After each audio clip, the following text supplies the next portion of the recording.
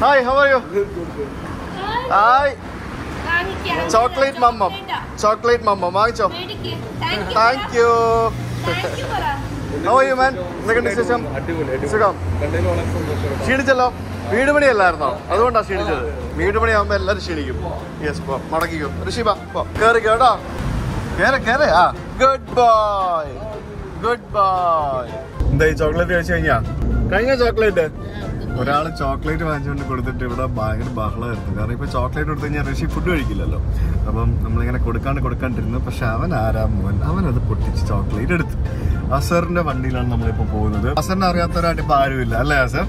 വളരെ കുറവാണ് അസറിനെ അറിയാത്തവർ. പ്രത്യേകിച്ച് UAE ബേസ്ഡ് ആയിട്ടുള്ള ആളുകൾക്കെല്ലാം അസറിനെ അറിയാം. അസർ ടിക്ടോക്കിലും ഇൻസ്റ്റാഗ്രാമിലും യൂട്യൂബിലും ഫേസ്ബുക്കിലും എല്ലായിടത്തും വളരെയധികം സജീവമാണ്, ആക്റ്റീവാണ്. പിന്നെ എന്താ പറയാ, ഞാൻ എപ്പോ ഇൻസ്റ്റാഗ്രാം എടുത്താലും ടൻഡറം എന്ന് പറഞ്ഞാൽ ഇങ്ങനെ വീഡിയോ ഓടി നടക്കുന്ന വീഡിയോ കാണാം. ഇടക്കിടക്ക് ഓരോന്ന് വാരി വിളിച്ചിട്ട് പൊട്ടിക്കും. അതിനൊക്കെ ആൾക്കാർ തെറി വിളിക്കും. കഴിഞ്ഞ ദിവസം കലം പൊട്ടിച്ചതിന് തെറി വിളിച്ചില്ലേ കുറെ ആൾക്കാർ? അതാണ് നല്ല ബിസിനസ് ആയി. അത് കുറെ ആളുകൾക്ക് അറിയത്തില്ല. നമ്മൾ കുറെ ആളുകൾ അതിനെ കുറ്റം പറയുന്നുണ്ട്. പക്ഷെ അതിന്റെ ഒരു ഇതെന്താ പറയുക, നമ്മളൊരു തെറ്റ് ചെയ്യുകയാണെന്നുണ്ടെങ്കിൽ നല്ല കാര്യത്തിന് വേണ്ടിയിട്ടാണ് എന്നുള്ളത് ചിന്തിക്കണം. കാരണം എന്താ വെച്ചാല് ഇപ്പൊ സിനിമയിലൊക്കെ വന്നിട്ട് മമ്മൂട്ടി മോഹൻലാലൊക്കെ കുറെ കാറുകൾ നശിപ്പിക്കുന്നുണ്ടാക്കുന്നു. അതേപോലെയാണ് കരുതിയാൽ മതി. പക്ഷെ അതിൽ നഷ്ടമൊന്നുമില്ല. അവിടെ അങ്ങനെ ചെയ്യുമ്പോൾ നിങ്ങൾക്ക് അറിയാമല്ലോ, തീർച്ചയായിട്ടും അവര് പറഞ്ഞിട്ടാണ്. എന്താ ഋഷി എന്തോ അടിയോൻ പറയുന്നത്? അപ്പൊ എന്തായാലും അങ്ങനെ കുറെ സംഭവങ്ങള് അശോകനുണ്ട്. വേറെ അങ്ങനെ കാര്യമായിട്ട് വിവാദങ്ങളൊന്നും ഉണ്ടാവാറില്ലല്ലോ അല്ലേ? അത് അങ്ങനെ ഉണ്ടാക്കാറില്ല. നമ്മളതിന് പുറത്ത് അങ്ങനെ അലമ്പൊന്നും കാണിക്കുക. ആ വീഡിയോയിൽ ആ സമയത്ത് ശരിക്കും അതാണ് അസറിന്റെ സംഭവം. അതായത് അസർ വീഡിയോയിൽ എങ്ങനെയാണോ അതിന്റെ നേരെ ഓപ്പോസിറ്റ് ആണ് റിയൽ ലൈഫിൽ ഇങ്ങനെ ഇപ്പൊ സംസാരിക്കുന്നില്ല, അതേപോലെ സംസാരിക്കുള്ളൂ. പക്ഷെ അസറിന്റെ വീഡിയോയിൽ അസർ വേറൊരു വ്യക്തിയാണ്. കാർത്തിക് സൂര്യ അതേപോലെ. കാർത്തിക് സൂര്യ വീഡിയോയില് ഫുൾ ഓൺ എനർജിയാണ്. നേരെ മറിച്ച് അതായത് വീഡിയോയിലും അതേപോലെ തന്നെ പബ്ലിക്കിന്റെ മുമ്പിലും, അതായത് പബ്ലിക് ആ ഒരു ഇതിന് പോകുമ്പോഴത്തേക്കിനും അതിന്റെ മുമ്പിലൊക്കെ അവന്റെ എനർജി ലെവൽ കണ്ടു കഴിഞ്ഞാൽ നമ്മൾ ഭയങ്കര ഇതാണ്. പക്ഷെ നമ്മള് 1-to-1 സംസാരിക്കുമ്പോഴും അല്ലാത്ത സമയത്തൊക്കെ അവൻ ഭയങ്കര കാം ആൻഡ് ക്വയറ്റാണ്. അതായത് ശരിക്കും നമ്മൾ അങ്ങനെ ആയി പോകുന്നതാണ്. മനസ്സിലായില്ലേ? നമ്മൾ ക്യാമറ ഓൺ ആക്കുമ്പോഴത്തേക്കും നമ്മൾ ആ രീതിയിലേക്ക് ആയി പോകുന്നതാണ്. ഇതിപ്പോ നമ്മള് കുസൈസ് എന്ന് പറഞ്ഞ കുസൈസ് എന്ന് പറഞ്ഞ സ്ഥലത്താണ്. ഞാൻ കഴിഞ്ഞ തവണ ദുബായ് വന്നപ്പോൾ ഈ കാണുന്ന ഗ്രാൻഡ് പ്ലാസ ഹോട്ടലിലാണ് താമസിച്ചത്. ആ സമയത്ത് ഞാൻ ഇവിടെ മുമ്പിലുള്ള സംഗീത റെസ്റ്റോറൻറ്റിൽ പോയി മസാല ദോശയൊക്കെ കഴിച്ചിരുന്നു. ഇതിലെവിടെ ഇങ്ങനെ കറങ്ങി വന്ന് ഒക്കെ വേണം പോകാനായിട്ട്. പക്ഷെ അന്ന് എനിക്ക് അറിയില്ലായിരുന്നു ഇവിടെ ബാഹുബലി താലി കിട്ടും എന്നുള്ളത്. ഞാൻ പിന്നെ യൂട്യൂബിലും ഇൻസ്റ്റാഗ്രാമിലും ഒക്കെ ഇഷ്ടം പോലെ നിങ്ങളെപ്പോലുള്ള ആൾക്കാർ ചെയ്ത വീഡിയോസ് അസർ ചെയ്തിട്ടുണ്ടല്ലോ ഇവിടെ. ചെയ്ത വീഡിയോസ് 2 കൊല്ലം മുമ്പ് ചെയ്ത വീഡിയോ ആണ്. അപ്പോൾ അങ്ങനെ കുറേ ആൾക്കാരുടെ വീഡിയോസ് കണ്ടപ്പോൾ ഞാൻ നോക്കിയപ്പം കൊള്ളാം, ബാഹുബലി താലി. അപ്പോൾ നമ്മളൊരു 3 ബാഹുബലിമാർ വന്നിട്ടുണ്ട് ബാഹുബലി താലി കഴിക്കാനായിട്ട്. നമ്മൾ 3 പേരും കട്ടക്ക് പിടിക്കാവുന്ന ആൾക്കാരല്ലേ? അല്ലേ? യെസ്, എല്ലാ കാര്യത്തിലും. അപ്പോൾ നമുക്ക് പോയി ബാഹുബലി താലി കഴിക്കാം ഗൈസ്. ഈ സ്ട്രീറ്റ് വളരെ ഫുഡിന് വളരെ ഫേമസ് ആയിട്ടുള്ള സ്ട്രീറ്റാണ്. ഒത്തിരി റെസ്റ്റോറൻറ്റ് ഇപ്പൊ ഇവിടെ തന്നെ നോക്കിയാൽ എന്തോരം ഉണ്ട്. ഇവിടെ സംഗീത റെസ്റ്റോറന്റ്, പൊന്നുസ്വാമി, പിന്നെ അപ്പുറത്ത് വേറെ ആദാമിന്റെ ചായക്കട ഉണ്ട്. അത് കഴിഞ്ഞിട്ട് കുറെ അങ്ങോട്ട് ഈ ബിരിയാണി ഗല്ലിന്നും കൂടി ഈ സ്ഥലത്ത് അറിയപ്പെടും. കാരണം എന്ന് വെച്ചാൽ ഫേമസ് ബിരിയാണി സ്പോട്ടുകളെല്ലാം അടുത്ത ജംഗ്ഷനിൽ. ഞാൻ ഒരു കാര്യം ചോട്ടെ, ഈ അസർ കയറാത്ത ഏതെങ്കിലും റെസ്റ്റോറന്റ് ദുബായിലുണ്ടോ? നമ്മളെ ബേസ് ചെയ്തുള്ള റെസ്റ്റോറന്റിൽ അധികം കയറിയിട്ടുണ്ടാവും. കുറെ റെസ്റ്റോറന്റ് 10,000 റെസ്റ്റോറന്റ് ഉണ്ട് ദുബായിൽ. വിശ്വസിക്കുക, 10,000 F&B ഔട്ട്ലെറ്റ് ഉണ്ട് ദുബായിൽ. ഒരാൾക്ക് ഒരു വർഷത്തിൽ കിട്ടുന്ന സമയം 365 ദിവസമാണ്. കയറാൻ പറ്റില്ല. അപ്പൊ പൊന്നുസ്വാമി റെസ്റ്റോറന്റിലെ താലിയാണ് ഈ കാണുന്ന താലിയാണ് നമ്മളിന്ന് കഴിക്കാൻ പോകുന്നത്. ഇത് 4 പേർക്ക് കഴിക്കേണ്ട സാധനമാണ്. അപ്പൊ ഇതെങ്ങനെയാണ് പരിപാടി എന്ന് നമുക്ക് അകത്ത് പോവാം, കിച്ചണിലേക്ക്. നമ്മളിപ്പോ ഇവരുടെ കിച്ചണിലെത്തി കഴിഞ്ഞപ്പോഴത്തേക്കിനും ഇവിടെ കുറേ സാധനങ്ങൾ, അതായത് 50ഓളം കൂട്ടം സാധനങ്ങളുണ്ട്. അപ്പോൾ അത് ഇവരെങ്ങനെയാണ് പ്ലേറ്റിൽ എടുക്കുന്നത് നമുക്ക് കാണാം. ഇവർ കുറേ സാധനങ്ങൾ ഇവിടെ ഉണ്ടാക്കി വെച്ചിട്ടുണ്ട്. ഇതിവിടെ ഒരു സൈഡിൽ ഒരാൾ നിന്ന് ഫിഷ് ഉണ്ടാക്കുന്നു, ഒരു സൈഡിൽ നിന്ന് ചിക്കൻ ഉണ്ടാക്കുന്നു, ഒരു സൈഡിൽ വേറെ സംഭവങ്ങൾ ഉണ്ടാക്കുന്നു. അപ്പോൾ ഇത് ഉണ്ടാക്കിയെടുത്ത് വരാൻ തന്നെ കുറച്ചധികം ടൈം എടുക്കും. അപ്പോൾ ഇവർ ഇവിടെ ഉണ്ടാക്കി വെച്ചിരിക്കുന്ന സാധനങ്ങളെല്ലാം കൂടി ഈ ഒരു പ്ലേറ്റിലാണ് ശരിക്കും നമുക്ക് സെർവ് ചെയ്യാൻ പോകുന്നത്. ഇത് മൊത്തം സൂപ്പാണ്. 2 മട്ടണും 2 വെജും, 2 മട്ടൺ സൂപ്പും 2 വെജ് സൂപ്പും. അതിങ്ങനെ അവർ പ്ലേറ്റിലേക്ക് ആദ്യം വെക്കും. എല്ലാം ഫ്രഷാണ്, എല്ലാം ഫ്രഷായിട്ട് അവർ സംഭവം അന്നേരവേ ഉണ്ടാക്കിയെടുത്താണ് നമുക്കൊണ്ട് തരുന്നത്. ഇതിനും ഈ പറഞ്ഞ പോലെ ഓരോ കൂട്ടുകറികളും മറ്റും പരിപാടികളൊക്കെയാണ്. ഇതിനകത്ത് ഇനി ഏറ്റവും വലിയ വെല്ലുവിളി എന്ന് പറയുന്നത് ഇവിടെ ഇതിനിപ്പോൾ നമ്മൾ ടേബിളിൽ കൊണ്ട് വെച്ച് കഴിഞ്ഞിട്ട് ഇത് എന്തൊക്കെ സാധനങ്ങളാണ് ഇത് എന്ന് കണ്ടുപിടിച്ച് പറയുക എന്നുള്ളതാണ്. ആ കാര്യത്തിൽ എനിക്കൊരു പേടിയില്ല അസറേ.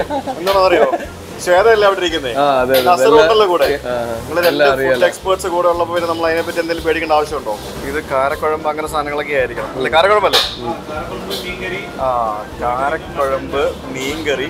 ഇതിവിടെ അത്തപ്പ് ഇട്ടുകൊണ്ടിരിക്കുന്ന പോലെയാണല്ലോ. ശരിയാണ്, ഓണമല്ലേ വരുന്നത്. അപ്പോൾ ഓണത്തിന് അത്തപ്പ് ഇടുന്ന പോലെയാണ് ഇവിടെ ഈ സാധനങ്ങൾ പ്ലേറ്റിലേക്ക് സെറ്റ് ആക്കുന്നത്. അതാ വരുന്നു ഓംലെറ്റ് ഉണ്ട്, പിന്നെ കേർഡ് റൈസ് ഉണ്ട്, very good, veg pulao, veg fried rice, egg noodles. അസറേ പുറത്തുനിന്ന് 2-3 ആൾക്കാരെ കൂടെ വിളിക്കേണ്ടി വരും തീർച്ചയായിട്ടും. ഞാൻ ഉറപ്പാണ് ഇതിന്റെ പകുതിയിൽ കൂടുതൽ പകുതി പോലും നമ്മൾ കഴിക്കത്തില്ല കേട്ടോ. അതാണ് പ്രശ്നം. ഇതിപ്പോ 3 വർഷം മുമ്പ് ട്രെൻഡിങ് ആയിട്ടുള്ള ഒരു ഫുഡാണ്. നിങ്ങൾക്കറിയാം ബാഹുബലി സിനിമ ഇറങ്ങിയ സമയത്ത് ഇപ്പോഴും ട്രെൻഡിങ് എന്ന് പറയാൻ പറ്റും. എന്തുകൊണ്ട് ഇത് എക്സൈറ്റഡ് ആയി ഇങ്ങോട്ട് വരാൻ? ഞാൻ കുറെ വീഡിയോസ് കണ്ടു, എനിക്ക് കണ്ടപ്പോഴത്തേക്കും ഭയങ്കര എക്സൈറ്റ്മെന്റ് ആയിട്ട് തോന്നി. കാരണം ഇങ്ങനെയുള്ള ഫുഡ് നമ്മൾ പല സ്ഥലത്തും നമ്മൾ കണ്ടിട്ടുണ്ട് ഇതുപോലെ സെർവ് ചെയ്യുന്നത്. അപ്പൊ ഇത് ഭയങ്കര എക്സൈറ്റ്മെന്റ് ആയിട്ട് തോന്നി. താലി പിന്നെ നമ്മളൊരു ട്രഡീഷണൽ ഡിഷ് ആണല്ലോ ഇന്ത്യൻസ് താലി എന്ന് പറയുന്നത്. നമ്മൾ ബൊഫേ ഒക്കെ കഴിക്കുന്ന പോലെ. പിന്നെ അവരെത്ര മനോഹരമായിട്ടാണ് അത് അറേഞ്ച് ചെയ്യുന്നത്. 1 by 1 ആയിട്ട് ഓരോ സാധനങ്ങൾ എടുത്ത് വെക്കുകയാണ്. ഇതും കൊണ്ട് അവിടെ പോകുമ്പോൾ ഋഷിക്കുട്ടൻ ഇത് കണ്ട് പേടിക്കണ്ടിരുന്നാൽ മതി. ചോറ്, ബിരിയാണി, പിന്നെ എന്തൊക്കെയോ സാധനങ്ങൾ കൊണ്ടുവരുന്നുണ്ട്. ഓൾറെഡി ഇതിനകത്ത് കുറെ സാധനങ്ങളുണ്ട്. എനിക്കൊന്ന് ഈ റെസ്റ്റോറന്റിൽ ഇവര് വിളമ്പുന്ന എല്ലാ ഫുഡും ഈ പ്ലേറ്റിൽ കൊണ്ട് വെക്കുന്നുണ്ടെന്നാണ് എനിക്ക് തോന്നുന്നത്. പൊറോട്ടയും വന്നു എന്ന് പറയുമ്പോൾ തന്നെ നമുക്കതൊരു ഹാപ്പിനെസ് ഉണ്ടാക്കുന്ന കാര്യമാണ്. അത് ഇത്രത്തോളം ഭക്ഷണം ഒരു പ്ലേറ്റിൽ വരുമ്പോ എങ്ങനെ ഉണ്ടാവും? അതെ, ഇത് ഗംഭീരമായിരിക്കും. ഞാൻ ഭയങ്കര എക്സൈറ്റഡ് ആണ്. ഇതിനകത്ത് ഇനി ഒന്നും സ്ഥലമില്ല, ഒരു സംഭവം വെക്കാനുള്ള സ്ഥലം പോലും ഇല്ല. അടിപൊളി. കഴിഞ്ഞ 17 വർഷമായിട്ട് ഇവിടെ പ്രവർത്തിക്കുന്ന 2 റെസ്റ്റോറൻറ്റുകളാണ് പൊന്നുസ്വാമിയും തൊട്ടപ്പുറത്തുള്ള സംഗീതയും. അപ്പോൾ അതിൽ സംഗീതയിൽ നമ്മൾ കഴിഞ്ഞാണ് വന്നപ്പോഴത്തേക്കിനും പോയി മസാല ദോശയൊക്കെ കഴിച്ചിരുന്നു. അപ്പോൾ ഇപ്പം നമ്മൾ പൊന്നുസ്വാമി വന്നിട്ട് നമ്മൾ ഈ കാണുന്ന ബാഹുബലി താലിയാണ് കഴിക്കാൻ പോകുന്നത്. ഇനി ഇത് ഇവർ എത്ര പേര് ചേർന്നായിരിക്കും പിടിച്ചോണ്ട് പോകുന്നത്? ഇത് രണ്ടുപേരെങ്ങനെയാലും ആണല്ലേ, ഉണ്ടാവുമല്ലേ? അങ്ങനെ അതാ 2 പേര് ഈ പെണ്ണിനെയും ചെറുക്കനെയും, കല്യാണ പെണ്ണിനെ കൊണ്ടുവന്നില്ലേ ഈ പൊക്കി പിടിച്ചോണ്ട്, അതേപോലെ നമ്മുടെ ഫുഡ് ഈ പ്ലേറ്റിൽ ഇത് തുളുമ്പി പോകാൻ പാടില്ലല്ലോ. ഇതിങ്ങനെ നമ്മുടെ ടേബിളിലേക്ക് കൊണ്ടുപോവുകയാണ് അവർ. നമുക്ക് അവിടെ പോകുമ്പോഴത്തേക്കിനും ശ്വേതയും ഋഷിയും അവിടെ ഇരുന്ന് മിക്കവാറും കണ്ണ് തള്ളിപ്പോകാൻ സാധ്യതയുണ്ട്. Let see watts there expressions. Yes, ഇത് കണ്ട ഇത് എന്താണ് ഋഷി? ചെറിയ പ്ലേറ്റ് അല്ലേ? വളരെ ചെറിയ പ്ലേറ്റ് അല്ലേ ഋഷി? ഋഷി ഇതുവരെ ഇങ്ങനെ കണ്ടിട്ടുണ്ടോ? ഋഷി ഫസ്റ്റ് ടൈം ആണ് ഇങ്ങനെ കാണുന്നത്. നോക്കുന്നുണ്ടോ? ഇതെന്തോ ഇത്? ഇതെന്തുവാ? എങ്ങനെയുണ്ട് ശ്വേത? പൊളിച്ചില്ലേ? അടിപൊളി. ഋഷി ഇതെന്താ ഇത്? ഇതെന്താ സംഭവം? എന്താ ഇത്? ആ കൊക്കമ്മ മാത്രമേ നീ കണ്ടുള്ളൂ, വേറൊന്നും കണ്ടില്ലേ? ഇനിയിപ്പോ ഇത്രയും സാധനങ്ങൾ ഇത് എന്തൊക്കെയാണ് എന്നല്ലേ, ഇത് എന്തൊക്കെയാണെന്നുള്ളത് ശ്വേത നമുക്ക് വേണ്ടി പറഞ്ഞു തരുന്നതാണ്. അപ്പൊ ഇവിടെ ഈ ചേട്ടൻ, ഇവിടെ നിൽക്കുന്ന ചേട്ടൻ ശ്വേതയ്ക്ക് ഇത് എന്തൊക്കെയാണ് ഫുഡെന്ന് പറഞ്ഞു കൊടുത്തിട്ടുണ്ട്. ഇനി അത് ശ്വേത ഓർത്ത് പറയുമോ എന്നുള്ള ഒരു ഗെയിമാണ് നമ്മളിവിടെ കളിക്കാൻ പോകുന്നത്. എത്ര ഡിഷിന്റെ പേര് ശ്വേത അത് ഓർത്ത് പറയും എന്നുള്ളത്. Let's see. 50 ഡിഷുകളുണ്ട്. എന്തൊക്കെയാന്ന് വെച്ചാൽ ഒരു സൈഡിൽ തുടങ്ങിയോ, മുട്ടൻ തുടങ്ങിയോ, പുഴുങ്ങിയ മുട്ടൻ തുടങ്ങിയോ? പുഴുങ്ങിയ മുട്ട. ഇത് മുട്ട റോസ്റ്റ്, അതായത് തമിഴ് സ്റ്റൈൽ മുട്ട റോസ്റ്റ് ആണ്. ഇത് മട്ടൻ അല്ല, chicken gravy, chicken fry, chicken കറി, ചിക്കൻ മസാല, ചെട്ടിനാട് ചിക്കൻ മസാല. ഇത് മട്ടൻ മസാല. ഇത് മട്ടൻ ചുക്ക, ചിക്കൻ ഫ്രൈ, നെത്തോലി ഫ്രൈ, പ്രോൺസ് പെപ്പർ ഫ്രൈ. ഇത് പെപ്പർ ചിക്കൻ. ഇത് chicken biryani, plain rice, mutton biryani, പുളിയോഗരി. ഇത് വെജ് നൂഡിൽസ്, എഗ് നൂഡിൽസ്. ഇത് പുലാവ്, വെജ് ഫ്രൈഡ് റൈസ്, തൈര് സാദം, പനീർ ബട്ടർ മസാല. ഇത് കുർമ, ചില്ലി, ഇത് ഗോബി മഞ്ചൂരിയൻ. ഇത് chicken gravy, mutton gravy, fish gravy, പപ്പടമമ്മ കൊടുക്ക് ഋഷി. അവന് പപ്പടമമ്മ കൊടുക്ക്. ഇത്രയും ഉണ്ടായിട്ട് അവൻ പപ്പടമമ്മ അല്ലേ ചോദിച്ചുള്ളൂ, പാവം. കാരക്കുഴമ്പ്, സാമ്പാർ, കൂട്ടുകറി, പൊറിയൽ, അവിയല് പോലത്തെ എന്തോ കറിയാണ്, കുർമ. ഇത് വീണ്ടും കാരക്കുഴമ്പ് തന്നെ. രസം, അച്ചാറ്, പൊടി, ഉപ്പേരി, സ്വീറ്റ്, തൈര്, മോറുകുഴമ്പ്, അത് പുതിന ചട്നി, മിൻ ചട്നി, സാലാഡ്, ഓംലേറ്റ്, പഴം, പപ്പടം, 2 ചപ്പാത്തി, നാണ്, പൊറോട്ട, ഇത് ഫിഷ് ഫ്രൈ, ഇത് 2 type mutton soup, 2 mutton സൂപ്പും 2 veg സൂപ്പും.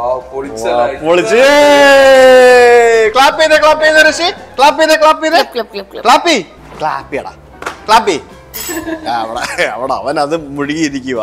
Okay, അപ്പൊ നമുക്ക് ഒരു സൈഡിൽ നിന്നും തുടങ്ങാം. ഈ ഡിഷിന് പ്രത്യേകത എന്താ പറയാ, നമ്മള് ഒരു ഡിഷ് എന്ന് പറയാൻ പറ്റുമോ? ഇത് പിന്നെ ഡിഷ്, ഇതൊരു ഹോട്ടൽ മുഴുവൻ ഏകദേശം എങ്ങനെ വന്നാലും ഒരു 6-7 പേർക്ക് തീർച്ചയായിട്ടും കഴിക്കാലോ വയറ് നിറച്ചിട്ട്.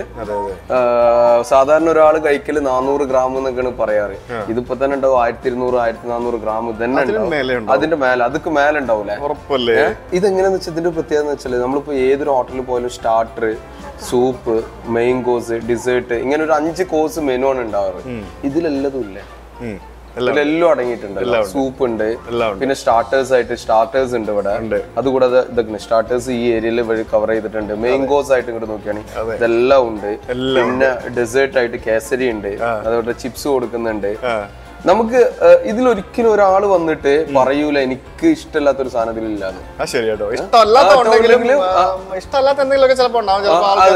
അവർക്ക് ചിക്കൻ ഉണ്ട്, ഇതാണ് ഇതിന്റെ ഒരു ഓപ്ഷൻ. തീർച്ചയായിട്ടും. അപ്പൊ എവിടുന്നാണ് സ്റ്റാർട്ട് ചെയ്യാ, എങ്ങനെ സ്റ്റാർട്ട് ചെയ്യാം, അതാണ് ഞാൻ കൺഫ്യൂഷൻ ആയിട്ടിരിക്കുന്നത്. അതായത് എന്ത് ചെയ്യണം, എവിടെ നിന്ന് തുടങ്ങണം എന്നുള്ളതാണ്.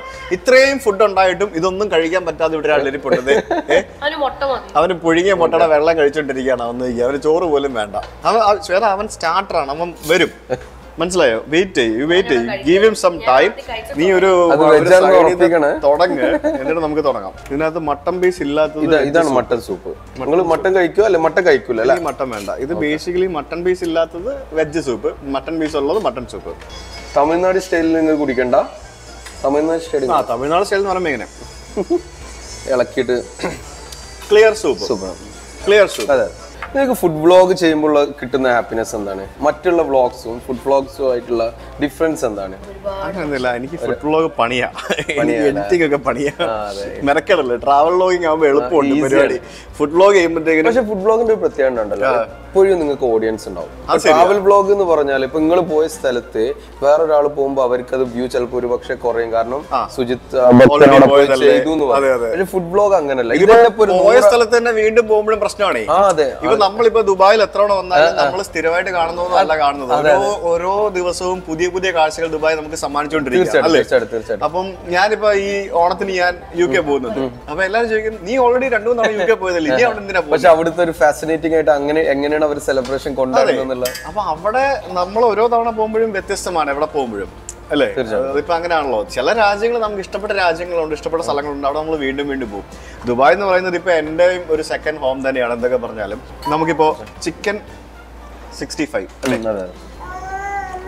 സാധാരണ ഉണ്ടല്ലോ, ഫിഷ് കഴിച്ചിട്ടാണ് ചിക്കൻ കഴിക്കാൻ പാടുള്ളൂ, കഴിച്ചിട്ട് മട്ടൺ കഴിക്കാൻ പാടുള്ളൂ. എന്താ നമ്മളെ പാലറ്റ് ഇല്ലേ, സ്ട്രോങ് മീറ്റ് ലാസ്റ്റ് കഴിക്കാൻ പാടുള്ളൂ. സ്ട്രോങ് ടേസ്റ്റ് മീറ്റ് ആണ് മട്ടന്. ഫസ്റ്റത്തെ പ്രിഫറൻസ് സീ ഫുഡ്, അത് കഴിഞ്ഞ് സീ ഫുഡ് എന്ന് പറഞ്ഞാൽ അത് കഴിഞ്ഞിട്ട് ഫിഷ്, അത് കഴിഞ്ഞിട്ട് ചിക്കന്, അത് കഴിഞ്ഞിട്ട് മട്ടന്, അത് കഴിഞ്ഞിട്ട് ബീഫ്. അങ്ങനെയാണ്. കാരണം ബീഫ് എന്ന് പറഞ്ഞാൽ ഭയങ്കര സ്ട്രോങ് മീറ്റ് ആണ്, സ്ട്രോങ് ടേസ്റ്റ് ആണ്. വലിയൊരു ടിപ്പായി പോയി. Thank you so much. Food vlog ചെയ്യുമ്പോൾ എന്റെ ഏറ്റവും വലിയ പ്രശ്നം എന്നറിയോ, എന്റെ ക്യാമറമാൻ ഞാൻ തന്നെ അല്ലേ. ഞാൻ ഒരു ക്യാമറ മാറ്റി വെക്കും, ഇല്ലാന്നുണ്ടെങ്കിൽ നമുക്ക് പരിപാടി നടക്കൂല. ഞാൻ ക്യാമറ അവിടെ വെച്ചിട്ടുണ്ട്, നമുക്ക് ഇവിടെ നിന്ന് സംസാരിക്കാം. ഞാൻ ഓരോന്നായിട്ട് 1 by 1 ആയിട്ട് നമുക്ക് എടുക്കാം. ഇത് മൊത്തത്തിൽ കൺഫ്യൂഷൻ ആയാലും ഏത് ശരി പ്ലേറ്റ് കഴിക്കണം, അങ്ങനെയൊക്കെ ഉണ്ട്. ഇത് ചുക്കല്ല, ചിക്കൻ ചുക്ക എന്ന് വെച്ചാൽ നല്ല രീതിക്ക് കൊത്തിയിട്ട്, കൊത്തു പൊറോട്ടൊക്കെ അല്ലേ അതേപോലെ ഉണ്ടാക്കുന്നത്. പെപ്പറൊക്കെ നല്ല അല്ലേ? ഓ സൂപ്പർ ഉണ്ട്. ഋഷിക്ക് ബലൂൺ കിട്ടിയല്ലോ. നമ്മള് എവിടെ ഗുജറാത്തിൽ പോയപ്പോ, എവിടെ രാജസ്ഥാനിൽ പോയപ്പോ അവരുടെ ഒരു രീതി എന്ന് പറയുന്നത് ഒരു പ്ലേറ്റിൽ ഇരുന്നാണ് ഒരു ഫാമിലി ഭക്ഷണം കഴിക്കുന്നത്. പല സ്ഥലത്തും ഉണ്ട് അങ്ങനെ.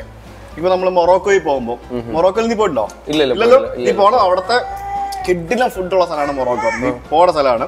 അവിടെ പോയി കഴിഞ്ഞാല് അവർ ഈ നമ്മുടെ ഈ റവ ഉണ്ടല്ലോ, അപ്പൊ അവർക്ക് റവയ്ക്ക് വരെ കുസ്കുസ് എന്ന് പറഞ്ഞ സാധനമുണ്ട്. ഈ കുസ്കുസ് വെച്ചിട്ട് ഒരു സാധനം ഉണ്ടാക്കും. പക്ഷെ എന്റെ അമ്മ എന്നാ ടേസ്റ്റ് ആണെന്നറിയോ, നമ്മൾ ഈ മന്തിയൊക്കെ കൊണ്ടിരുന്ന പോലെ ഈ കുസ്കുസ് വെച്ചിട്ട്, എനിക്ക് പറയുമ്പോ തന്നെ വായി വെള്ളം വരുന്നു. ഈ കുസ്കുസ് വെച്ചിട്ട് ഒരു സാധനം ഇങ്ങനെ കൊടുത്തരും. അതിനകത്ത് വെജിറ്റബിൾസ് ഉണ്ടാവും, ചിക്കൻ ഉണ്ടാവും, മട്ടൺ ഉണ്ടാവും. ഐ മീൻ ഏതാ ചിക്കൻ ആണെങ്കിൽ ചിക്കൻ, മട്ടൺ ആണെങ്കിൽ മട്ടൺ. ഉടുക്കത്തെ ടേസ്റ്റാ.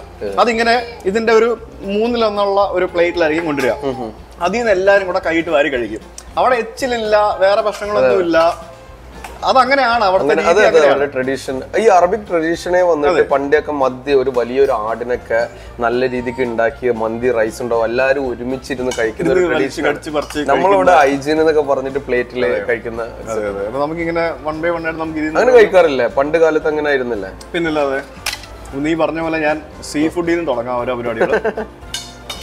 ടിപ്പിക്കൽ തമിഴ്നാട് സ്റ്റൈൽ നല്ലതാണ്. ചെട്ടിനാട് കുസീൻ നന്നായിട്ട് ഇൻഫ്ലുവൻസ് ചെയ്തിട്ടുണ്ട്. ഈ കാരം എന്ന് പറയുന്ന സംഭവം ഉണ്ടല്ലോ, അവര് നമ്മളെ ഫുഡും അവരുടെ ഫുഡായിട്ടുള്ള വ്യത്യാസം, അവർ ഈ കുറേ സ്പൈസസ് ഇടും. നമ്മള് ലിമിറ്റാണ്. പെപ്പർ, കാടമന്, സിന്നമന്, ഗ്ലൗസ്, അതോടെ കഴിഞ്ഞു. ഇവരുടെ ഹണീസ്, സ്റ്റാർ ഹണീസ്, അങ്ങനെ വന്നിട്ട് കുറേ സ്പൈസസ് നല്ല രീതിക്ക് നിങ്ങൾ കണ്ടാൽ മനസ്സിലാവും. തമിഴ്നാട്ടിലേനെക്കാട്ടിയും സ്ട്രോങ് ആയിട്ടുള്ള സ്പൈസിയാണ് ശ്രീലങ്ക. ഏറ്റവും കൂടുതൽ സ്പൈസി വയ്ക്കുന്നത് ശ്രീലങ്കക്കാരാണ്. അത് കഴിഞ്ഞിട്ട് തമിഴ്നാട്, അവർ വന്നിട്ട് സ്പൈസ് വെറിയാനാണ്. അവർക്ക് എന്തെങ്കിലും ടേസ്റ്റ് വേണം. അങ്ങനത്തെ ഒരു സെറ്റപ്പില് തമിഴ്നാട് കുസിന് ഭയങ്കര സ്ട്രോങ് ടേസ്റ്റ് ആണ്. ഇപ്പൊ നിങ്ങൾ നോർത്തിലേക്ക് പോകണം, പാകിസ്ഥാന് പോകുന്ന അല്ലെങ്കിൽ റഷ്യയിലേക്കൊക്കെ പോകണമെന്നുണ്ടെങ്കിൽ അവിടെ സ്പൈസ് എന്ന് പറഞ്ഞാൽ സ്പൈസി കഴിച്ചാലുണ്ടല്ലോ അവർക്ക് വന്നിട്ട് ചൊറിയും പ്രശ്നങ്ങൾ വരും. നമുക്ക് ഇവരുടെ ഒരു പൊറോട്ട എടുത്തിട്ട് ഏതിലൊരു കറിക്കകത്ത്, ഏത് കറിക്കകത്ത് മുക്കും, അതാണ് പ്രശ്നം. ഏതിലൊരു കറിക്കകത്ത് മുക്കി കഴിച്ചു നോക്കാം. കറി സൂപ്പർ ആയിട്ടുണ്ട്. ഫുഡ് അടിപൊളിയാണ്. നീ എന്നെ ബിരിയാണി അങ്ങനെയല്ല, ഇവരെ ബിരിയാണി ഒരു സ്പെഷ്യൽ ടേസ്റ്റാ. അസറിനെ ബിരിയാണി കഴിപ്പിച്ച് കിടത്താൻ നോക്കുവാണെന്ന് എനിക്ക് തോന്നുന്നു. ഇതെന്തോ ഷെയർ ഇതൊക്കെ? ഇത് ഫിഷ് ഗ്രേവി, ഇത് മട്ടൺ. അസർ ഒരു സൈഡിൽ മാറി ഇരുന്നിട്ടുണ്ട് ബിരിയാണി ആയിട്ട്. ബിരിയാണിയിൽ ഒതുക്കാനുള്ള പരിപാടിയാണെന്നാണ് എനിക്ക് തോന്നുന്നത്. ഈ ബിരിയാണിയുടെ പ്രശ്നം എന്താ അറിയോ? ബിരിയാണി ഒരു സ്പൂൺ കഴിച്ചു തുടങ്ങിയ പിന്നെ മൊത്തം കഴിക്കാൻ തോന്നും. അതെ. പക്ഷെ ബിരിയാണിയുടെ അത്ര ക്ലിക്കായതും ആയിട്ടുള്ള ഒരു ഡിഷ് ഇന്ത്യയിലേതുള്ളത് മസാല ദോശ. അത് സൗത്തിൽ മാത്രല്ലേ, അത് പിന്നെ ബ്രേക്ക്ഫാസ്റ്റ് മാത്രല്ലേ, ഒരു ബ്രേക്ക്ഫാസ്റ്റ് ഡിഷ് അല്ലേ. ആ കൺസെപ്റ്റ് മാറിയപ്പോ നോർത്തിൽ പോയി കഴിഞ്ഞാൽ എന്തോരം വെജിറ്റേറിയൻ ഹോട്ടൽസ് എന്നറിയോ? മസാല ദോശ, സൗത്ത് ഇന്ത്യൻ ഭയങ്കര പ്രിയമാണ് എല്ലാവർക്കും. ദോശ, ഇഡ്ലി, ക്രിസ്പി അല്ലേ. ഋഷി ഇവിടെ ഉണക്കം മുട്ട കഴിച്ചോണ്ടിരിക്കുകയാണ്. എന്തുവാടാ ഋഷി, ഇത് ഇത്രയും സാധനം ഉണ്ടായിട്ട് നിനക്കൊന്നും വേണ്ടടാ? ബാഹുബലി, മിസ്റ്റർ ബാഹുബലി, ഉണക്ക മുട്ട ഉണക്കച്ചോറും, അതാണ് ഋഷിക്ക് വേണ്ടത്. ഈ മുട്ടയാണോ? ആ മുട്ട ഇപ്പൊ കൊടുക്കണ്ട, അവന് നിന്റെ അല്ലേ മോൻ. പിന്നെ എങ്ങനെ? ശ്വേതയ്ക്ക് മധുരം ഭയങ്കര ഇഷ്ടമാണ്, അതേപടി ഋഷിക്ക് മധുരമുണ്ട്. സംഭവം എന്തായാലും ഉഷാറാണ്.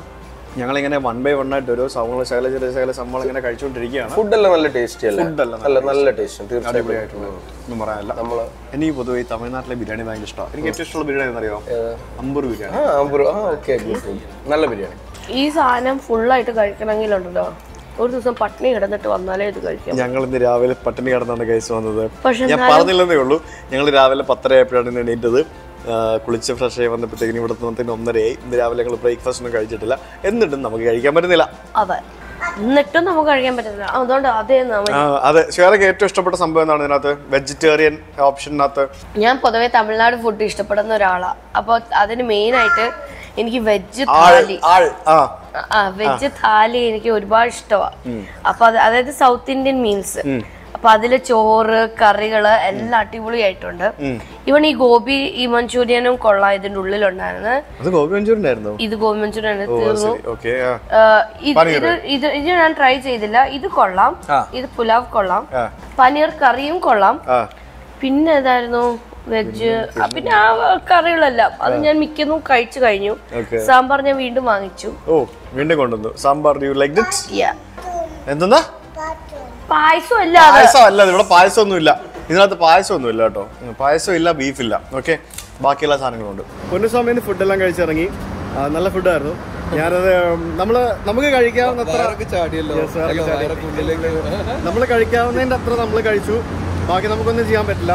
കാരണം നമുക്ക് വീഡിയോ എടുക്കണമെങ്കിൽ നമുക്കത് മൊത്തത്തിൽ ഓർഡർ ചെയ്താൽ മാത്രമേ പറ്റുള്ളൂ. അപ്പൊ സ്വാഭാവികമായിട്ടും ബാക്കിയുണ്ട് ഒന്നും പറയാൻ പറ്റില്ല. അതുകൊണ്ടാണ് ഞാൻ കാണിക്കാതിരുന്നത്. ഞങ്ങൾ മാക്സിമം ഞങ്ങൾ കഴിച്ചു. നമ്മുടെ വണ്ടി അവിടെ. അപ്പോൾ നമ്മൾ ഇനിയിപ്പോൾ എങ്ങോട്ടാ പോകുന്നത്? നട്ടുച്ച സമയത്ത് ഒന്ന് ഒരു ട്രിപ്പ് പോയല്ലോ, ഷേഖ് സായിദ് ബീച്ചിൽ പോയാലോ? നട്ടുച്ചക്ക് വെറൈറ്റിക്ക്.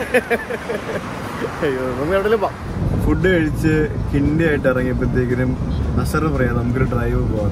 ഞാൻ സന്തോഷത്തോടെ പറഞ്ഞു പോവാന്ന്. നമുക്കിരുന്ന് ഉറങ്ങാമല്ലോ, അസർ വണ്ടി ഓടിക്കല്ലോ, അങ്ങനല്ലേ?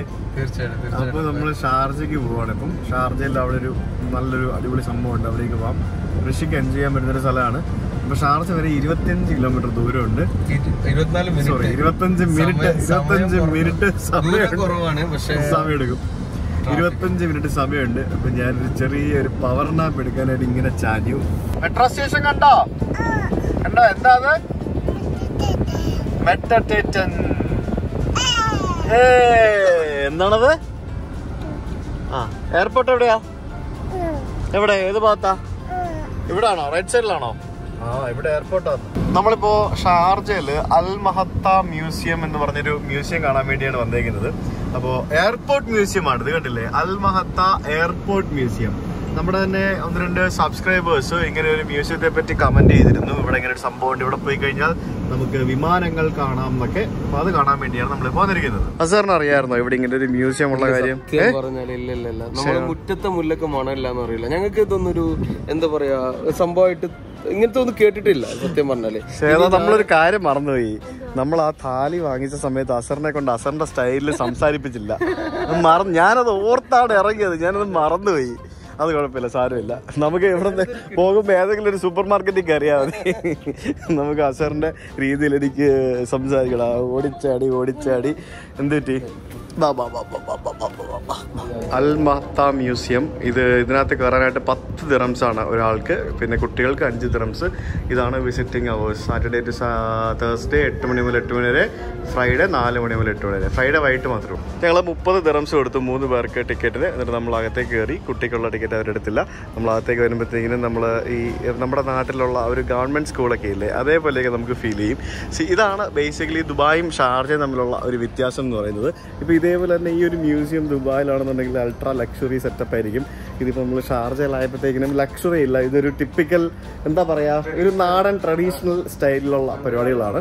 ഇൻഡോർ ആണെന്നാണ് എനിക്ക് തോന്നുന്നത്. കാരണം ഇവിടെ എയർക്രാഫ്റ്റ് ഹാങ്ങർ എന്നൊക്കെ പറഞ്ഞ് നമുക്ക് ബോർഡ് കാണാം. അമ്മ വരും നമുക്ക് അകത്തേക്ക് കയറിപ്പാം. അധികം തിരക്കില്ല, അതാണ് ഇവിടുത്തെ പ്രത്യേകത. അതെ, ഇവിടെ ഇപ്പോൾ ആരുമില്ല, നമ്മൾ മാത്രമേ ഉള്ളൂ, വേറെ ആരുമില്ല. ഇവിടെ നമുക്ക് കുറച്ച് വിമാനങ്ങൾ ഇങ്ങനെ കാണാം. 2-3 താഴെയുണ്ട്. പിന്നെ ഒരെണ്ണം മേളിലൊരെണ്ണം അവിടെ പറന്ന് തൂക്കിയിട്ടിട്ടുണ്ട്. പിന്നെ ഇവിടെ നമുക്ക് ഒരെണ്ണം കാണാൻ സാധിക്കും. അപ്പോൾ ഇതിനകത്ത് നമുക്ക് കയറി വരാം, നമുക്കിതൊക്കെ കാണാം. ഗൾഫ് ഏവിയേഷൻ എന്നാണ് എഴുതിയിരിക്കുന്നത്. ഗൾഫ് ഏവിയേഷൻ്റെ വിമാനങ്ങളാണ് കാണാൻ സാധിക്കുന്നത്. എന്താണ്? ബ്ലൂ അക്കം. ബ്ലൂ അക്കം കാണിച്ചു തരാം. ഇവിടെ നമുക്ക് ഗൾഫ് എയർ എന്ന് പറയുന്ന ആ ഒരു കമ്പനിയുടെ സ്റ്റോറിയാണ് എഴുതി വെച്ചിരിക്കുന്നത്. ഗൾഫ് എയർ പണ്ട് ഗൾഫ് ഏവിയേഷൻ ആയിരുന്നു. 1949 ജൂൺ 1 ഫ്രെഡി ബോസ്വർത്ത് എന്ന് പറഞ്ഞ ഒരു ഓൺട്രപ്രണർ, അദ്ദേഹം ഒരു എക്സ് പൈലറ്റ് ആയിരുന്നു. അദ്ദേഹം ഈ ഗൾഫ് ഏവിയേഷൻ എന്ന് പറഞ്ഞ പേരിൽ ഒരു ചാർട്ടേഡ് സർവീസ് ആരംഭിച്ചു. അത് ശരിക്കും ആവ്രോ ആൻസൺ 1 GAIX എന്ന് പറഞ്ഞ എയർക്രാഫ്റ്റ് വെച്ചിട്ടാണ് അത് തുടങ്ങിയത്. അതിനുശേഷം അവർ ജൂലൈ 8 അതായത് 1949 ജൂലൈ 8 ബഹ്റിനിൽ നിന്നും ഷാർജയിലേക്കും മസ്കറ്റിലേക്കും ഒക്കെ ചാർട്ടേഡ് പാസഞ്ചർ സർവീസുകൾ ആരംഭിച്ചു. ഈ ഷാർജ സർവീസ് എന്ന് പറയുന്നത് ബുധനാഴ്ച ദിവസങ്ങളിൽ വന്നിട്ട് വ്യാഴാഴ്ച ദിവസങ്ങളിൽ തിരിച്ചു പോകുന്ന രീതിയിലായിരുന്നു.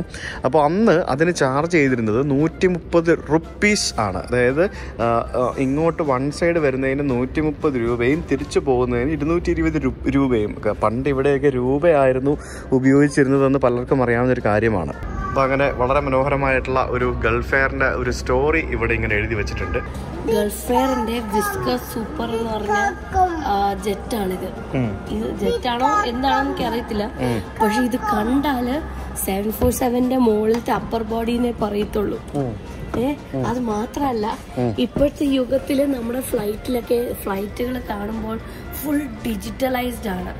പക്ഷെ പഴയ ഒരു ഫ്ലൈറ്റ്, അതായത് വർഷങ്ങൾക്ക് മുമ്പ് ഡിജിറ്റൽ യുഗത്തിന് മുമ്പുള്ള ഫ്ലൈറ്റ് എങ്ങനെ ഇരിക്കും അത് ഇത് കാണാം. അതാ ഇത് ശരിക്കും ഗൾഫ് എയറിന്റെ ഇതായിരുന്നല്ലോ ഗൾഫ് ഏവിയേഷൻ എന്ന് പറയുന്നത്. അപ്പൊ അതിന്റെ ഒരു മ്യൂസിയമാണ് ഇത്. പണ്ട് രൂപയിലായിരുന്നു ഇവര് ടിക്കറ്റ് ഒക്കെ എടുത്തോണ്ടിരുന്നത്. പണ്ട് ഇവിടെ എല്ലാം രൂപയാണല്ലോ ഉപയോഗിച്ചോണ്ടിരുന്നത്. യെസ്. അപ്പൊ നമുക്ക് ആ ഒരു പഴയ വിമാനത്തിന്റെ ഇന്റീരിയർ ക്രോസ് സെക്ഷൻ ആണ് ഇവിടെ കാണാൻ സാധിക്കുന്നത്. ബിഗ് അക്കം വിമാനത്തിനകത്താ. നീ ഇങ്ങോട്ട് ബാബാ അതിനെ കോക്പിറ്റ് കൊണ്ടുപോയി കാണിക്കേ. അതൊക്കെ ഞാൻ കാണിച്ചു. ഞാൻ അന്ന് നിങ്ങളെ കാണിക്കാൻ വേണ്ടിയാണ് നിൽക്കുന്നത്. ഇതാണ് ഓവർഹെഡ് ക്യാബിൻസ്. ഇതാണ് ഓവർഹെഡ് ക്യാബിന്. ഓപ്പൺ ക്ലോസ്ഡ് കാണില്ലേ? ഇത് നമ്മുടെ പഴയ ബസ്സിലെ, നമ്മുടെ ബസ്സിലെ പോലത്തെ പരിപാടി അല്ലേ? പണ്ടത്തെ സംഭവം, ബസ്സിലെ പോലത്തെ പരിപാടി. ഇത് കൊള്ളാം കേട്ടോ സംഭവം. അല്ല എവിടെ പോവാ? എനിക്ക് കോക്പിറ്റ് കാണണോ? വാ ഇങ്ങോട്ട് വാ. വാ, സ്റ്റിയറിംഗ് ഒക്കെ ഉണ്ട് ഇതിന്. വാ കാണിച്ചു തരാം. വാ. ഇപ്പൊ നിങ്ങൾ കാണുമ്പോൾ ഫോർ എക്സാമ്പിൾ നമ്മൾ ഇൻഡിഗോയിലൊക്കെ ഇരിക്കുമ്പോ ആ എയർ ഹോസ്റ്റസ്മാര് തട്ടിക്കൊണ്ടിരിക്കുന്ന സാധനമാണ് പണ്ടത്തെ ഏരിയയിലെ ഈ സംഭവങ്ങള്. ഇത് ഫോണ്. ഇത് നമ്മള് അവിടെ നിന്ന് വിളിക്കുമ്പോ കത്തുന്ന ഇതാണ് കോൾ സൈൻ. ഇത് ഈ സ്ഥലം എന്തുവാ? തറ സീറ്റാണോ? സീറ്റ് ഇല്ലല്ലേ? പക്ഷെ ഇതെന്തോ ഒരു ഞാൻ പറഞ്ഞില്ലേ 747 ബോഡിയാന്ന് തോന്നുന്നു.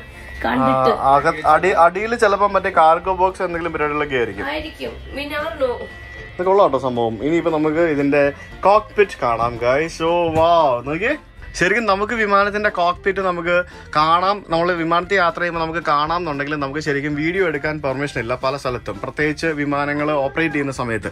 അപ്പൊ ഈ വിമാനത്തിന്റെ അകത്ത് ശരിക്കും നമുക്ക് ഈ ക്യാപ്റ്റന്റെയും അതേപോലെ തന്നെ ഫസ്റ്റ് ഓഫീസറിന്റെയും ഒരു സീറ്റുകൾ നമുക്ക് ലെഫ്റ്റിലും റൈറ്റിലായിട്ട് കാണാൻ സാധിക്കും. ഇതിന്റെ പുറകിലായിട്ട് നമുക്ക് ഇതുപോലെയുള്ള 2 സീറ്റുകളും ഉണ്ട്. അപ്പം ഇത്തരത്തിലുള്ള 3-4 സീറ്റുകൾ ഇതിനകത്തുണ്ട്. കണ്ടില്ലേ? ഇവിടൊക്കെ പല പല പരിപാടികളുണ്ട്. ഇത് നോക്കിയേ, കണ്ടോ? പക്ഷെ ഇതിനകത്തൊരു ഫാൻ പോലും ഇല്ലല്ലോ. ഇത് ഇവര് തണുപ്പത്ത് തണുപ്പ് AC ഉണ്ടാവുമല്ലോ, അതുകൊണ്ട് കുഴപ്പമില്ലല്ലേ. ഇതിനകത്ത് അതൊന്നും കാണുന്നില്ല. ഇതൊക്കെ പഴയ പരിപാടിയാണ്. നോക്കി, ഒരു എയർ കണ്ടീഷനിങ് ഉണ്ടോ, ഒരു 100 സ്വിച്ചുകളുണ്ട്. നോക്കി, ഈ സ്വിച്ചൊക്കെ എങ്ങനെയാണ്? ഇത് എന്തെങ്കിലും ഒരു പ്രശ്നം വന്നു കഴിഞ്ഞാൽ ഇത് എങ്ങനെയായിരിക്കും? ഈ സ്വിച്ചൊക്കെ ഏത് സ്വിച്ചാണെന്ന് കരുതി എങ്ങനെ ഇടുവാവോ? എന്റെ പൊന്നോ, രക്ഷയില്ല കേട്ടോ. എന്തൊക്കെ പരിപാടികളാണ് നോക്ക്. ഇതിലൊക്കെ എങ്ങനെ ഞെക്കും, ഏത് ഞെക്കും? ഇത് ഞെക്കാൻ തന്നെ ഇത് ഓർത്തിരിക്കണമല്ലോ, ഈ 100,000 സ്വിച്ചുകൾ, പിന്നെ ഇതിന്റെ പരിപാടികൾ. അതെ, ഇത് എന്തായാലും ഒരു ഗംഭീര സംഭവം കേട്ടോ. ഇത് ഭയങ്കര കോംപ്ലക്സ് സംഭവങ്ങളാണ്. നമ്മൾ സെസ്ന വിമാനങ്ങൾ കണ്ടിട്ടില്ലേ, ചെറുത്? അതിനകത്ത് ഈ പറഞ്ഞ പോലെ പഴയ പല സ്വിച്ചുകളും പരിപാടികളും നമുക്ക് ഇഷ്ടംപോലെ കാണാൻ സാധിക്കും.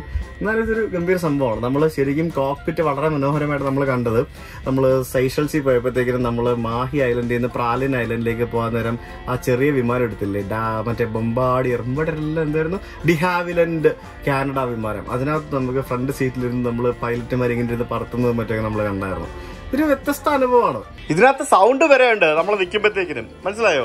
അതായത് ഇങ്ങനെ വിമാനം പോകുന്ന പോലത്തെ ഒരു സൗണ്ട് കിട്ടുന്ന പോലെ എന്തോ ഒരു പരിപാടിയാണ്. ഇവിടെ ഒരു സിമുലേറ്റർ കൂടെ ഉണ്ടായിരുന്ന, അടിപൊളിയായിരുന്നു. Vickers super VC-10 5X UVG, അതായത് വിക്കേഴ്സ് ആംസ്ട്രോ VC-10 എന്ന് പറഞ്ഞൊരു എയർക്രാഫ്റ്റ് ആണ് ഈ കാണുന്നത്. എന്താണ്? റെഡ് ഡക്കം. ഓക്കെ, അപ്പൊ ഇത് ശരിക്കും ഈ ഹൈ ആൾട്ടിറ്റ്യൂഡ്സിലും അതേപോലെ തന്നെ ഹോട്ട് വെതർ ഉള്ള സ്ഥലങ്ങളിലും ലാൻഡ് ചെയ്യാനും ടേക്ക് ഓഫ് ചെയ്യാനും പാകത്തിന് നിർമ്മിച്ച ഒരു ടൈപ്പ് വിമാനങ്ങളാണ് എന്നാണ് പറഞ്ഞത്. നമ്മൾ ഈ ഇതിനകത്ത് കയറി വരുമ്പോഴത്തേക്കിനും ഈ മുന്നോട്ട് പ്രൊജക്ട് ചെയ്തിരിക്കുന്ന ഒരു സാധനം കണ്ടോ, അതിതാ. ഇവിടെ നമുക്ക് കോമറ്റ് എന്ന് എഴുതിയിരിക്കുന്ന മറ്റൊരു വിമാനത്തിന്റെ ഇന്റർസെക്ഷൻ കാണാം. ഇതോ 1944. ഓ, ഇതിനകത്ത് കോൺഫറൻസ് റൂമാണ്. എന്തുവാ ഇത്? ഇത് നോക്കിയേ, ഇത് കണ്ടോ? എന്റെ പൊന്നു, ഇത് മറ്റേ ഒരു യുദ്ധവിമാനം പോലെ ഉണ്ട് കേട്ടോ. ഓ എന്റെ പൊന്നു, ഇത് കണ്ടില്ലേ? നോക്കി, ഇത് കുറച്ചും കൂടെ പഴയത് കേട്ടോ. പണ്ട് കാലത്ത് ആൾക്കാർ എങ്ങനെയൊക്കെയാണല്ലേ പറപ്പിച്ചുകൊണ്ടിരുന്ന വിമാനങ്ങൾ, പരിപാടികളൊക്കെ. ഇപ്പോഴേ നമുക്ക് എന്തൊക്കെ സൗകര്യങ്ങളാണ്. പണ്ടത്തെ സൗകര്യങ്ങളും ഇപ്പോഴത്തെ സൗകര്യങ്ങളൊക്കെ വെച്ച് കമ്പയർ ചെയ്ത് നോക്ക്. ഇതിനകത്തെ വയറുകളും സ്വിച്ചുകളൊക്കെ നോക്കി, ഇത് കണ്ടോ? നോക്ക്, ഇതിന്റെ മേളിലൊക്കെ ഓരോന്നും കണ്ടില്ലേ? ഇത് ഡിഹാവിലൻഡ് DH-106 കോമറ്റ് എന്ന് പറഞ്ഞ ഒരു വിമാനമാണ്. അതിന്റെ ആ ഒരു ഫ്രണ്ട് ഭാഗമാണ് നമ്മളിപ്പോൾ കണ്ടത്. ഈ കാണുന്നത് റോൾസ് റോയ്സിന്റെ ഒരു എഞ്ചിനാണ്. റോൾസ് റോയ്സിന്റെ ടർബോ ഫാൻ, പിന്നെ അതിന്റെ കുറെ സ്പെസിഫിക്കേഷനും മറ്റൊക്കെ ഇവിടെ എഴുതി വെച്ചിട്ടുണ്ട്.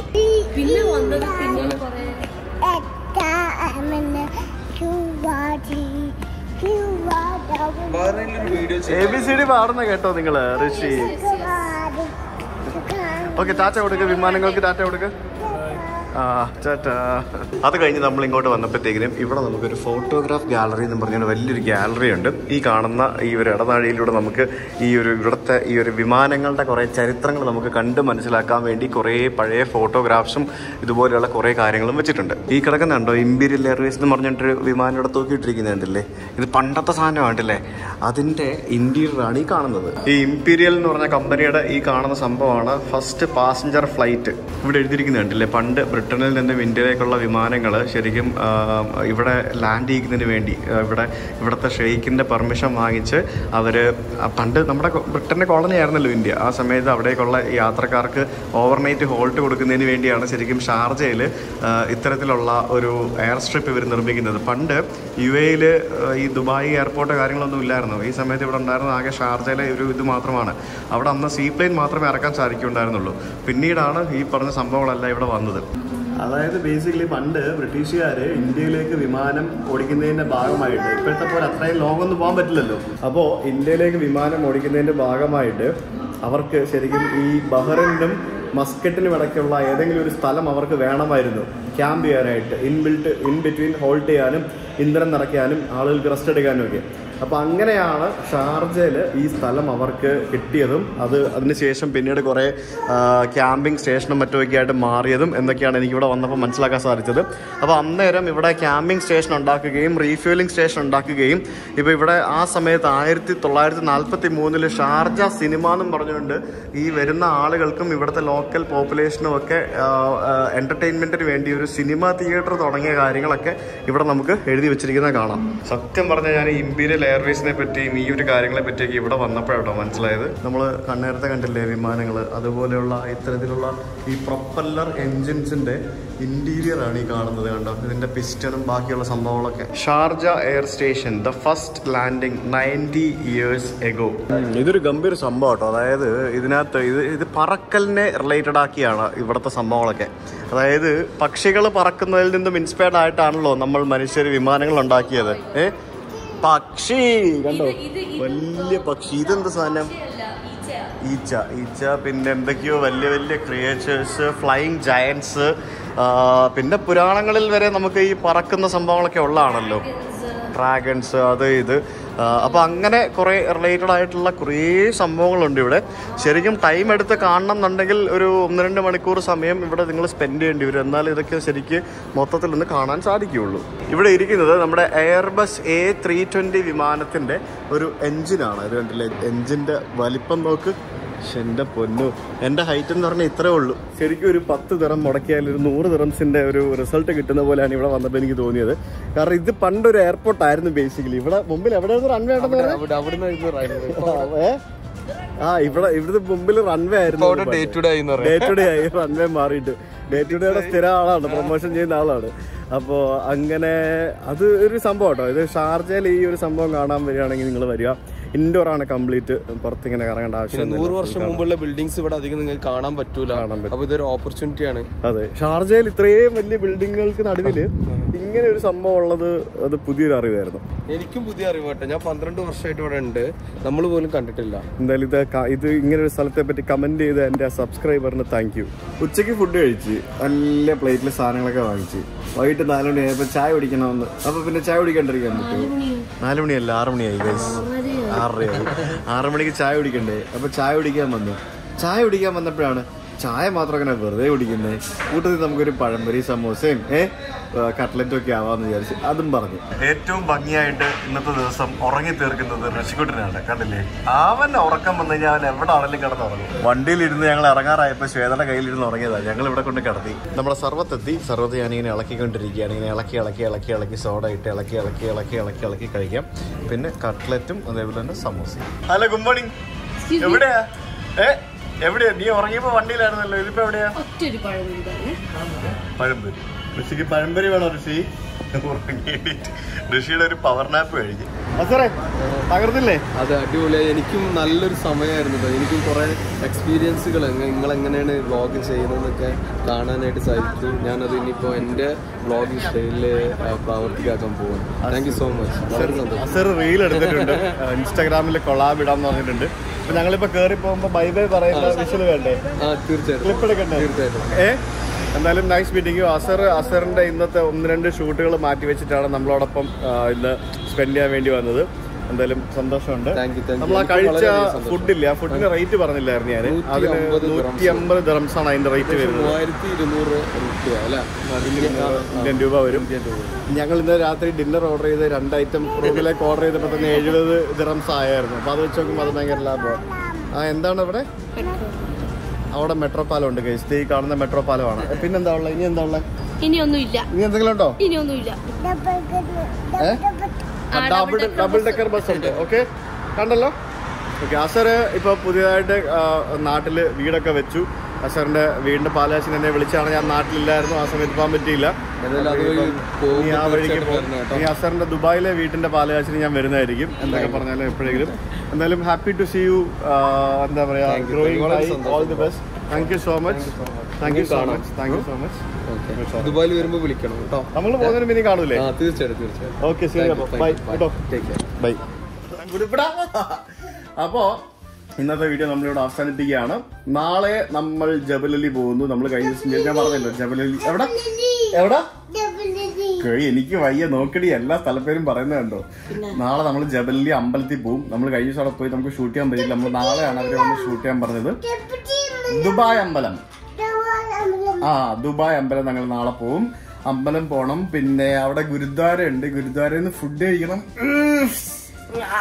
അങ്ങനെ കുറച്ച് പരിപാടികളൊക്കെ ഉണ്ട്. ഷോ എന്റെ പൊന്നെ, എന്നാലും എമ്മാതിരി ഫുഡായിരുന്നല്ലോ. ഇന്ന് രാത്രി ഡിന്നർ പോലും വേണ്ട, അതുപോലെ വയറ് നിറഞ്ഞിരിക്കുകയാണ്. അത്രയ്ക്ക് വയറ് നിറഞ്ഞിരിക്കുകയാണ്. അപ്പൊ നമുക്ക് സീ യു ടുമോറോ വിത്ത് എന്റെ നെഞ്ച്. നീ എന്റെ നെഞ്ചും കൂടി തല്ലി തകർക്കുവോ? ദേ വന്ന് കിടക്കുന്നുണ്ടോ? ഞാൻ ശ്വേതയുടെ അടുത്ത് വന്ന് കിടന്നു കഴിഞ്ഞാൽ ഋഷിക്ക് പ്രശ്നമാണ്. ഋഷി വന്ന് ഞങ്ങളെ രണ്ടുപേരും തട്ടി മാറ്റും. അതാണ് ഋഷിയുടെ അവസ്ഥ. എന്തായിക്കോണേ, ഇപ്പൊ വന്ന് തൊഴിച്ച് ശ്വേതനെ മാറ്റും, എന്നെ മാറ്റും. അതാണ് ഇപ്പോഴത്തെ അവസ്ഥ. ഒന്ന് നോക്ക്. കേട്ടോ ഇതാ, ഞങ്ങൾ ഒരുമിച്ച് ഇങ്ങനെ ഇരിക്കാൻ പാടില്ല. ശ്വേത എന്റെ കയ്യെ പിടിക്കാൻ പാടില്ല. അയ്യോ അമ്മേ, എന്നെ കടിക്കുന്നടി. അശോ എന്റെ പൊന്നു. അപ്പൊ നമുക്ക് see you tomorrow with another video. അതുവരേക്കും ഫോൺ എടുത്ത് വലിച്ചെറിഞ്ഞു ഗൈസ്. See you tomorrow. അതുവരേക്കും ബൈ ബൈ.